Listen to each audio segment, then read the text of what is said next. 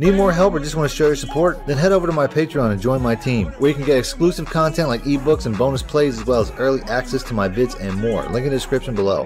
Welcome back, YouTubers and Madden fans. This is MADDENMONEYSHOT, sniffing out the Madden cheese as always. I got part 3 of my pistol playbook, pistol weak slot flex formation.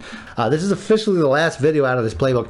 So if you guys have any other special playbooks like West Coast or whatever, let me know in the comment section what you want me to work on next. Let me know what's good. The next play we're going to show is the smash wide corner. I think this might be the last play. I thought I might have had another one, but I don't think I do. So let's go ahead and let's pick the smash. And we'll keep with the random 3-4. Now this play right here, I like this play because Burton realistically is I like those circle routes. It's a good route. But there's really only adjustment I would make is I'd put Smith here on a drag. If you want to, you can put Ertz here on and you can motion him out, and that's a really glitchy setup a lot of times. As long as it's not a cover 2. That was a cover 2. Cover 2, cover that, but that's about it. Cover 3, cover 4 won't. If it's a man, it won't cover. This looks like a man. Dude barely even followed, so this is probably going to get pooped on big time. Wait for that break. That break is what makes it happen. If you throw in the break, he's going to get open. Like I said, he'll get open against everything but cover 2. So here we go. Got to know the man coverage. Zach Ertz is going to destroy that. Wait for that break. And we're going to wait for that break, and you can see him breaking ankles. That's what it's about. So that's a way to go. I don't know why I motion Burton out. Burton is not. This is not a play where motion benefits Burton at all. This motion is really all about my man Ertz.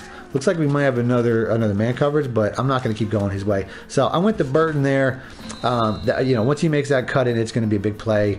That's part of the reason that I put Smith in that drag. You can see that there was a linebacker underneath him, but that drag really changes the whole play. Really, that drag really pulls away from Burton.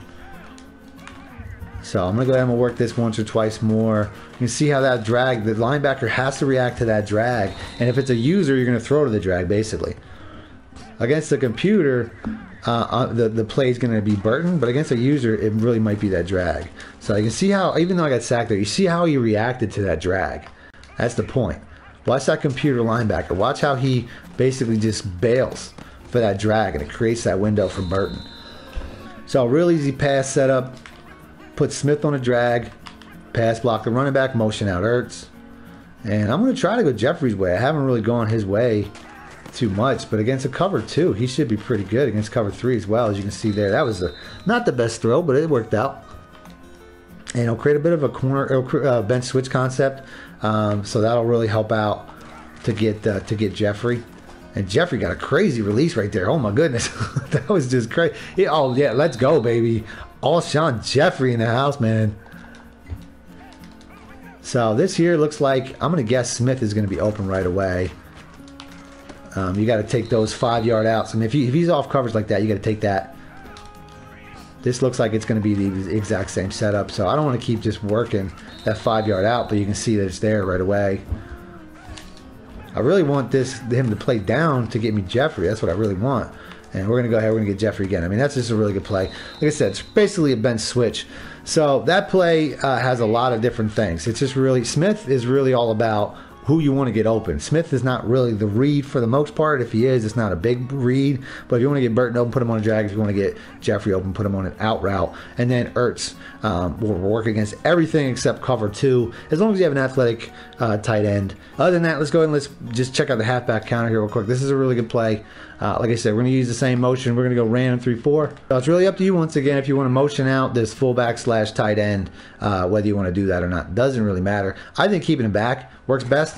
And most of the run plays really, but you can see how this is just a really, look at the opening. First play, 15-20 yards easy. You're going to see that type of consistency. As you can see, he got off that block pretty quick. That was not a great block right there. But you're going to see this type of consistency. I'm going to go ahead, I'm just going to rapid fire this. I mean, this is just a really good formation to run out of, if you can't tell already. This is definitely one of the best run formations as far as like how many different types of plays there are. I mean, there's just so many good run plays out of this. I mean, they're all pretty much in the same direction, but as far as like the styles, I mean, they're counter plays, toss plays, you name it, inside runs. I mean, this is definitely, one of the best running formations that I've found in a while here. This is just so many good, consistent run plays. I don't know what it is about this formation, about that tight end, fullback, whatever you have it, about where they're positioned, but it's just like I'm just getting such consistent holes. I mean, this is just crazy. I think all these plays pretty much work better with your tight end fullback in the backfield. I don't really want him running out and engaging any quicker than he has to, because realistically, the quicker he engages, the quicker he can get shedded. So I don't really want that. I want him in the backfield. I think that's the best way to do it. But you guys can lab it and tell me what you think. Other than that, I'm going to go ahead and end this second video. If you guys want me to work on any other unique playbooks like West Coast or Run Balance, whatever, let me know in the comment section, because I took this from the comment section and I couldn't be happier with what I found. So other than that, that's it. Thanks for watching. MADDENMONEYSHOT out. Need more help or just want to show your support? Then head over to my Patreon and join my team, where you can get exclusive content like ebooks and bonus plays, as well as early access to my vids and more. Link in the description below.